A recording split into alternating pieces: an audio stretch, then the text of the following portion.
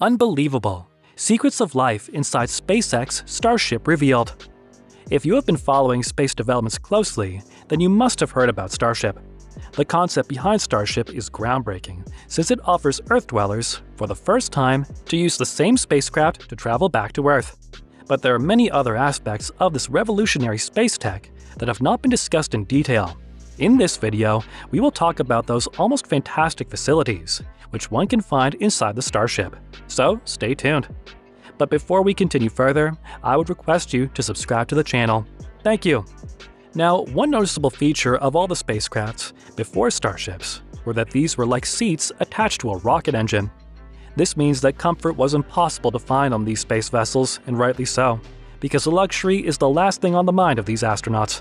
The latest Orion spacecraft is so cramped that it is not possible for a person to stand up straight in the command module. The Starship is a welcome change in this regard. It features a height of almost 400 feet and a diameter of 30 feet. It is also the world's most powerful launch vehicle to date, with a payload capacity of 150 tons, fully reusable. It is hoped that one day, this vessel will transport thousands of people across the solar system to a habitable planet, which humans can colonize. Pop culture has set the expectations high of what we could potentially see inside the Starship. The USS Enterprise gave each crew member a luxury quarter to every crew member so that they could travel in luxury. But in other movies, we see the crew members struggling to keep their stuff private, such as in the Millennium Falcon in Star Wars. The SpaceX Starship would be aiming to strike a middle ground between these two extremes. It will be enough to make interplanetary travel tolerable, but not luxurious enough to give each crew member enough space to call it home. How many crew members would the SpaceX Starship have? The reason why this question is so important is because with each additional crew member, the resources required to sustain them would also increase. This question is complicated because it is much more than just fitting a certain number of people in a specific square feet of area. This is also pertinent because each member requires some space to alleviate symptoms of claustrophobia. This means that the concept of space is really important for determining the size of the crew. Fit too many people in, and they might feel cramped. And if you don't fit enough people in, then people might get depressed due to a lack of human contact. Most experts have said that having around 10 crew members is the best fit. Elon Musk actually wants to send in 100 people at one time, which is not the most sound advice at this point. The lower space of the Starship is dedicated to having rocket-related stuff. For instance, 6 vacuum engines push the vessel from low Earth orbit towards the next planetary destination. Propellant tanks are located above it, and on top of that, we have the cargo and crew section. The remaining 17 meters in length is divided in 6 vertical levels, with more space allocated for cargo bays and lower space afforded to the crew section.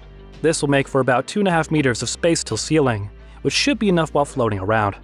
While making a vertical landing on Mars, having this space makes a lot of sense. Now, in the introduction of this video, we mentioned that the Starship is 400 feet tall. This means that the power system, generators, and life support systems are all housed at the lower levels. Moving through such a tall system would require a lift. Now, on level 2, we can expect to see food storage and life essentials. We can even expect to see a hydroponic garden, which can be used to grow vegetables and fruits in limited quantities. The 3rd level is ideal for housing a gym and physical fitness equipment.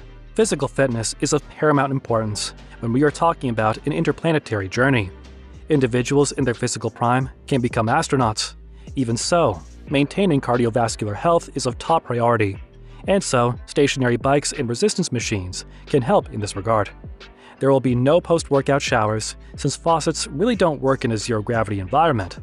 Instead, they use dry shampoo and wet towels to clean themselves. We can also expect to see some additional amenities, since SpaceX has been working on its zero-G toilet for quite a bit of time. Crew members should not expect to have fully customizable luxury quarters, but they can expect something akin to capsule hotels in Japan. On level 5, we can expect to have a common area. This would be the area where the nose has begun to taper in, but there would still be enough space for people to roam about. Again, this would not be a luxury space, but enough for people to spitball some ideas. On the command deck, astronauts are expected to just take their seats for the launch and landing. All the wiring and plumbing would be run through each level with the help of a center column. This would also help in connecting each level. On low orbit, the astronauts will still have the capability to use the internet. This would give them an opportunity to reconnect with humanity. However, as the interplanetary distance increases, it will become increasingly difficult to communicate since at halfway distance between Earth and Mars, a simple message will take 10 minutes to reach its destination, and then another 10 minutes to get a response. The real question is, how do we keep the lights on and the air conditioners running? There are no simple answers. Some of the scientists think that they will be able to do it with harnessing solar energy. Starships will have 8 primary solar wings, which would be 112 by 39 feet. But this solution works only if the panels are near the sun. If the Starship is away from direct sunlight, then it might need to rely on batteries. This is something which Tesla has already made a great deal of headway in. But it would be interesting to see if their solution would fit the needs of Starship as well. That concludes today's video. Please give this video a huge thumbs up, and thanks for watching till the end. See you in the next one.